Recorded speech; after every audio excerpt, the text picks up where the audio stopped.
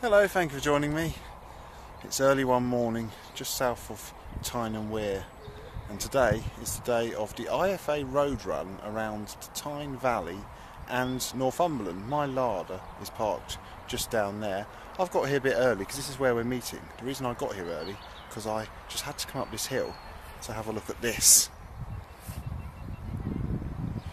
You can see it everywhere, and I just had to come up and have a look. It's like a replica of the Parthenon. It's called the Penshaw Monument. I'm going to go up inside because it's so big. I mean, I've not been to the Parthenon, so it's probably quite small compared to the Parthenon, but when you're here, it feels really big.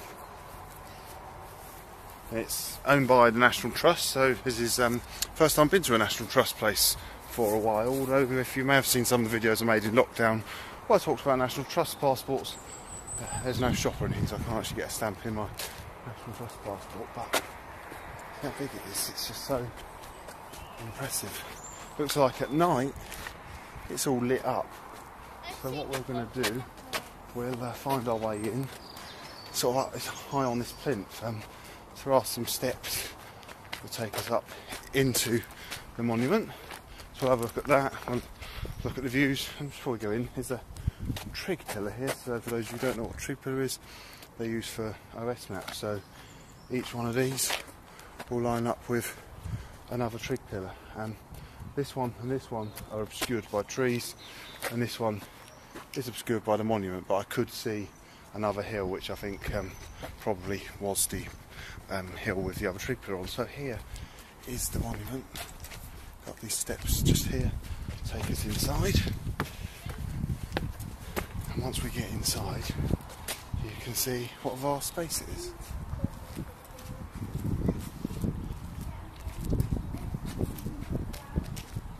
So there's no roof on it, it's open to the elements, but I think it's a really impressive building and great place to start the IFA road run. It looks as though in this column here, unfortunately we can't go up here, but it looks like there's a staircase, probably as far as staircase. You can see there's a door, and just there's a little window there, so there must be a spiral staircase going up.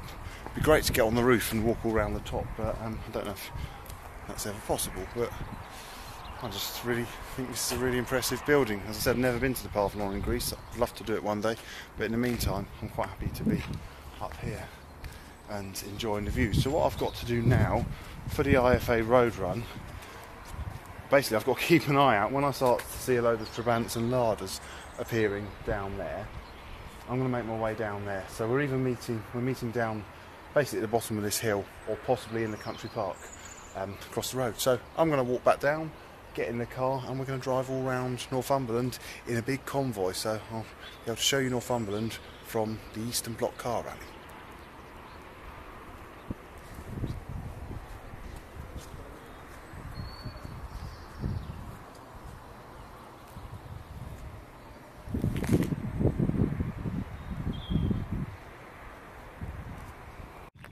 So as I come down from the Penshaw Monument, just a little bit of history. It was built in 1844 as a monument to John Lambton. He was the Earl of County Durham who had died 4 years earlier. It's 100 feet long, and I say it was a replica of the Parthenon. It's actually a replica of the Temple of Theseus in Athens. So Penshaw Monument and hill. So as we come out here, this is where my Lada is waiting. And it looks like a couple of two-stroke motorbikes have turned up, so they'll be taking part in the rally today. So I'm going to get in the Lada, and we're going to go all around Northumberland. I'll give you one last view of the monument. So here we are, we're at the country park now, across the road from the monument. You might just be able to see the monument there above the trees kind of obscure the view. So as for the other cars that are joining us for this run, we have some Ladas at the double. This Lada, that's the saloon. It's also a Lada Riva, but it's a 1600 SLX, so it's like the most luxury Lada Riva sold in Great Britain.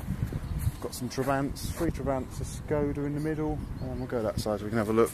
And a moment ago, when we got to the foot of the hill of the monument, there was those 2 Eastern Bloc motorbikes. I don't know too much about motorbikes, so apologies, I'm not going to be able to tell you what they are, but Here's those two motorbikes. Look, we get the back views of the Ladas.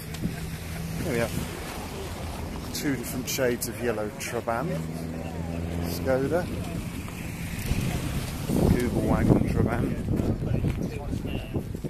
So you can see how it kind of doesn't have sides. There's a Wartburg, and I don't know if they're joining us or if they're just here, but there's a Ladas here, so that's quite a nice thing to see. And looks like we have an American Chevy here, so that's also quite an exciting thing to see. So what's probably going to happen now, a few more cars probably will arrive, and as I said, we're going to go for a huge drive, about 150-mile road trip all around the Tyne Valley and Northumberland.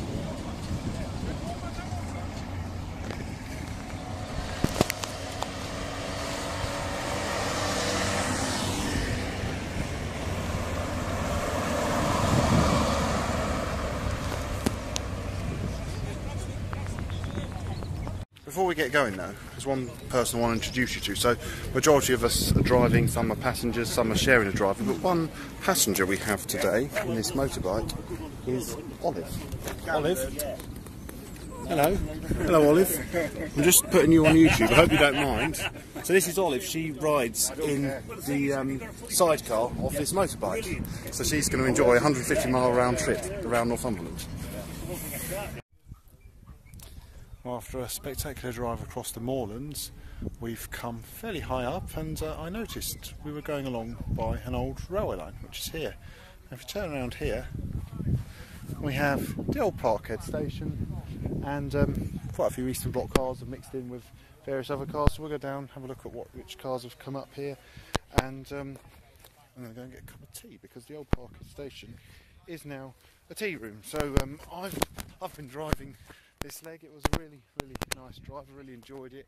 I might not drive the next leg, so I might be able to get a few shots of cars going along from the car, but I've been obviously in my Lada, and it was quite nice because in the wing mirrors I could see another Lada behind me. I saw some of the Trabants which are also coming this way, so it's been quite an exciting drive.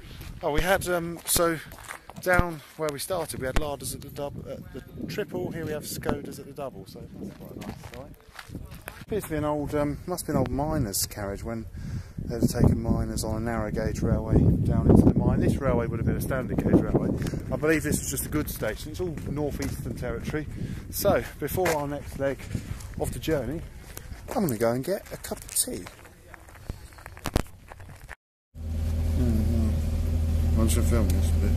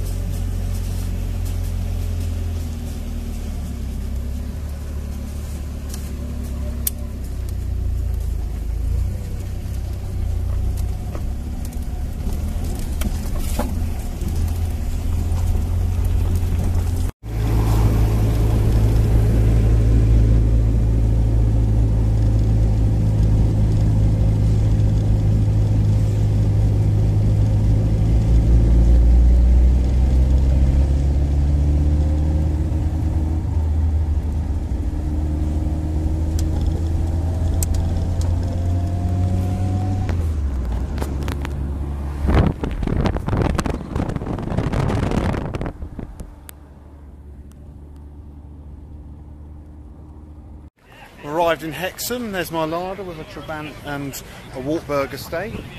There's a few more of the cars down there, and we have another larder there, and there's the one more larder over here. So I was just thinking, I wonder when the last time we could have come to a Tesco's, walked around the car park and seen 3 larders. It's quite unusual, so to say the least. I should think at some point, probably in the 1990s was the last time you know, you'd have seen more than one larder. I mean, because now it's fairly rare to see a larder anywhere unless you see me or one of the other larders out and about. So we've got various Trabants and some Skodas. What I'm going to do though, we're here in Hexham. Never been to this town before. I've passed through on the train in the past. What I'm going to do, I'm going to have a quick explore around Hexham. I'm going to put that in a separate video, so do look out for that. I'm going to explore Hexham and show you around, get lunch as well, and then we're going to continue our 150-mile road trip around Tyne Valley, Northumberland. We've arrived at Kielder Water. Some of the other convoy just arriving. There's a Trabant that's arriving. There's the Zaporozhet just parking up. A few Trabbies over there, a Wartburg. I've parked next to the other larder because I'm really enjoying the opportunities to always be able to park next to another larder. And the blue Skoda, blue larder, they go nicely together. There's the yellow Trabby, the Wartburg, and it's not part of our convoy, but there's a rather nice Rover. It just happens to be here as well. There's the rest of the convoy, the Skoda, Wartburg, Lada, and the Kielder Wagon Trabant. As for where we've come to, we have come to Kielder Water, which is a very, very large reservoir, so I'm just about to show you that. Then we've had a very, very scenic drive, really nice scenery up from Hexham to here, so it was a really enjoyable drive. This is where I've ended up. Look at that vastness of water stretching out across there. It's a man-made reservoir. I could see the dam down the end as we came into here. So this is where we've come for our afternoon break. We're then going to continue back towards Newcastle. We've got one more place that I certainly intend to stop, so you'll see where that is in a moment.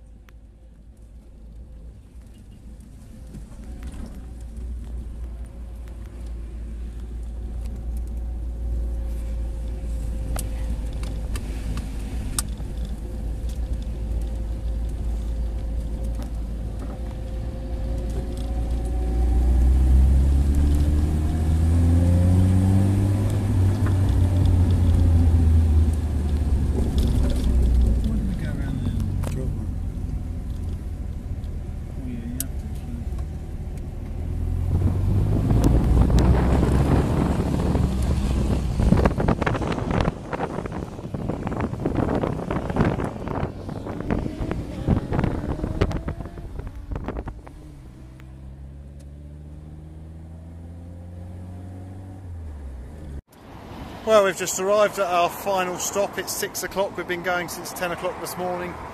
There's another larder. Now, we've been driving around the northeast, the Tyne Valley, so there's only really one logical place to finish it. Angel of the North. Let's go and have a look. I've never been here before. Seen it from the train a few times. And when I went to Newcastle a few years ago, I could see it in the distance, but I never visited it. There's a few Trabants up here as well. Probably, I wouldn't go as far as saying it's the first time a larder has been to Angel of the North, but probably the first time, you know, this many Eastern Bloc cars have turned up at Angel of the North. Got Trabants, Wartburgs.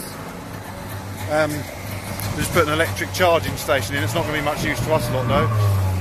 and Skoda, Wartburgs, Ladas yet. So yeah, quite exciting for all these Eastern Bloc cars to turn up here at Angel of the North, and look at that for a cameo. A Trabby, an Angel of the North, as if this is some sort of sculpture, perhaps somewhere more like in Germany or Poland or Hungary, but no, we are here up in Gateshead. And yeah, this really just completes what's been a great road trip around Northumberland and the Tyne Valley. It's been really good fun. So I've done about 150 miles today, and it's all been great. And this is where we're finishing it. So I'm just going to walk up to the Angel of the North, have a look, and then I think I might just jump in the Ladas, drive to a metro station, perhaps get the metro into Newcastle, but I won't put that in the video. That'll just be my relaxing after all this driving around today. So here it is, we're kind of approaching it sideways on. It's pretty big. Let's go just down here so you can get a bit of a view of it. I know I'm looking very silhouetted at the moment with the sun, but so is the Angel of the North. Oh, look how big it is. So we started at one monument, and now we're finishing at possibly the most different monument to what we started at. And yeah, can't get it in one stream, it's just too big.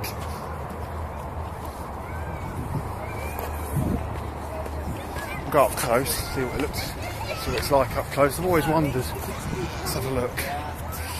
So here we are, literally I'm at the foot of Angel of the North.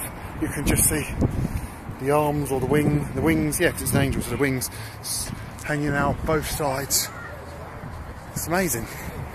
So that really does conclude the road run of the North East and the Tyne Valley. I hope you enjoyed this video. Thank you very much for watching. You never know, you might be out driving one day, and if you see a load of Ladas and Trabants driving around, then it's probably us lot off on another one of our road trips, because we will do these again later on in the year, and for years to come we'll do similar road trips. So thank you very much for watching. Please do feel free to like, subscribe and comment. And from Angel of the North, goodbye.